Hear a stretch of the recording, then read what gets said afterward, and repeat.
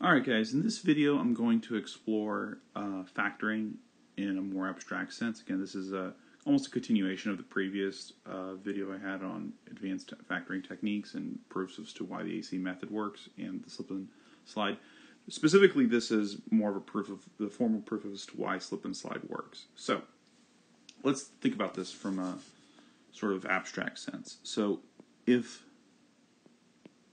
I give you x plus p times x plus q, we know that this is going to equal to x squared plus p plus q x plus pq. Now, what am I actually saying here? Well, what I'm saying, if we take an actual example, if I give you x plus 6 times x plus 7, and I factor this out, or FOIL it out, right? I'm going to get x squared plus 7 plus 6x plus 7 times 6, right? Let's literally see what's going on. So if I multiply these two together, you get x squared. If I multiply these together, we get 6x. These two, we get 7x. These two, you get 42. This 6 plus 7 is this 6 plus 7.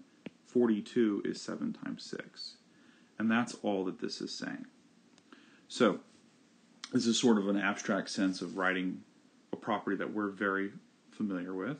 So we're going to assume, I'm going to assume that that is clear. And let's now take this and let's play with it a little further.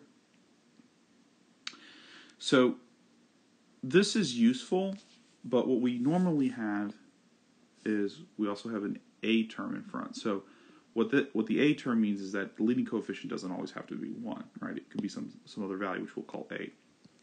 So what I can do here is if I distribute this a into each of these, we get a x squared plus a times p plus q x plus a pq, right? Now, when we usually look at this sort of notation, we usually see it as in standard form, ax squared plus bx plus c. And what we'll notice is that ax squared matches up with ax squared. We'll also see that bx matches with a times quantity p plus qx. And lastly, we'll see that apq matches up with c. So from this, we can say b is equal to a times p plus q, and then we can also say c is equal to a pq. So hopefully that makes sense, right? Again, all I'm doing here is matching these two together, and here we're matching these two together. Okay, so what am I going to do here? Well, I want to show you from this, we're going to, and when I say this, I mean I'm referring to here, I'm going to show you how this standard form is going to prove that slip and slide works. So recall in the previous video, I used a formal example, right? And in my, I used a specific example. And in my specific example, I started off by writing 1 as 12 over 12, right? I was multiplying the entire expression by 1, which is 12 over 12. And the reason why I chose 12 is because it's the value in front.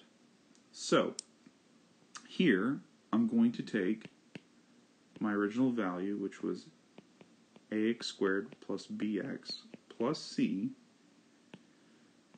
and I'm going to multiply through by a over a. Now with a over a, what we did is I split it up. I wrote it as 12 times 1 over 12. So we're going to do the same thing here. We're going to write this as 1 over a times a, and then the inside part is going to be exactly the same. So what now? Well, let's see. What did we do last time? So from here, we distributed the a throughout. So here we're going to do the same thing. We're going to distribute a throughout. what is this going to give me? This is going to give me 1 over a, and in the parentheses I'm going to have a squared x squared plus a bx plus ac. What did I do from there? Well, what we'll see here is once we distributed it out, we replaced it with a different letter. We said q is equal to 12x. So now I'm going to do the same thing. I'm going to say d, I'm going to use a different letter, d is equal to ax. And keep in mind that this right here is saying 1 over a. This is ax quantity squared plus ax times b plus ac. So if I substitute in d as ax, then these values here will become d.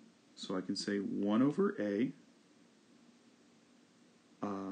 times d squared plus bd plus ac. And from here, let's see what happened. So if we look at this example, right, from here we created a situation right here that is very easy to factor into such, right? And this was the benefit of the slip and slide method. Here, this is a little bit harder to discern what to do next because we have to somehow show that this factors into two factors, in this case 8 and 3. Right? So how do we do this from a proof perspective? Notice that this is almost the same thing as x squared plus bx plus c. The only problem here is that we have an a here, right? So if I say d is x, these otherwise, outside of this a right here, they're pretty much the same. So, well, if I'm not sure what to do, if you're not exactly sure what the next move is, one thing that we do know is earlier we defined b as a times the quantity p plus q and c as a pq. So what can I do here? I can rewrite this as 1 over a, and I'm going to plug in d squared. Instead of b, I'm going to plug in what b is, and we discern that b, we said b was equal to a p plus q, and then we also said c was a pq. So this is b, and this is c, right? And let's, just to be clear, I'm just rewriting them with these two values. Okay, now we have a giant mess. But we can play with this mess a little more further. We can take this middle part and we can rewrite it as 1 over a d squared plus, if I distribute this out, I'll get ap plus aq times d plus. Now this is tricky, but this is a kind of cool move here. We can put these two together, so we can say AP and we can say AQ. So this is AP times AQ, and there we have it. Now this is fantastic, and it may not seem super clear as to why, but something very, very cool is happening here.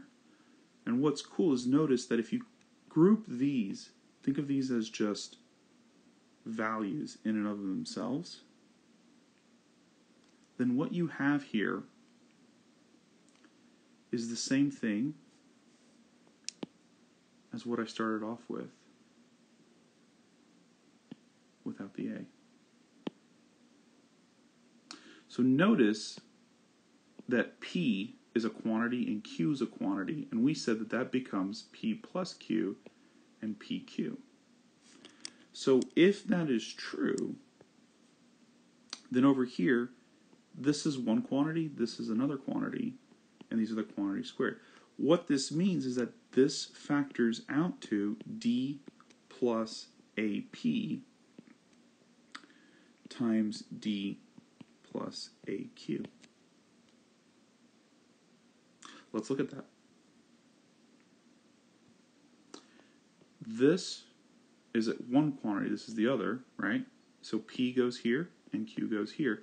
Remember, instead of X, we have D. But after that, it's the same basic idea. So we're here. And the nice thing about writing it this way is that essentially we're now right here, right? And so the key now is they substitute, we substitute back in what Q is, right? And this gave me the 12x and the 12x. Then subsequently, now we're here, and what we can do here is,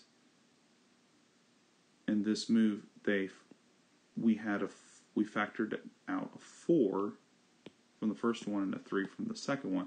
Remember, 4 and 3 is 12, right? So what this is saying is that there's always going to be some factor of 12 that will come out to the outside, right?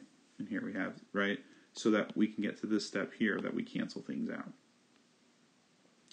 So over here, what did we say D was? And this is the brilliant move. We said D was AX. So now, when I substitute AX back in,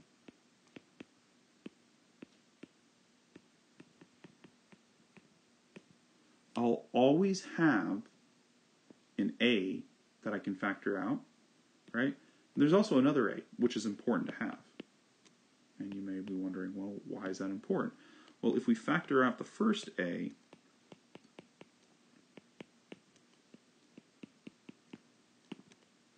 these will divide out. But we still need to have an A on the outside because we said that it will give us the factors that we desire, which is P plus Q. I'm sorry, X plus P and X plus Q, and we have this A on the outside, which we have to have because, remember, we have initially, right, we wanted it to be in where's the format? We want to have this format here of ax squared plus bx, which has an a in front of everything, right? But what this shows, oh, I'm sorry, this is why I was confusing, because originally this had a's here, right? So we want to get back to this, right? We want to have these being the factors. And now we see at the very end, oops, sorry about that, we have x plus p as the factors. So this is the proof why slip and slide works, right? And in essence, you create this sort of effect so that you can factor it out, the a value in common, and have just the factors that you need. So pretty intense, but a pretty cool and pretty easy.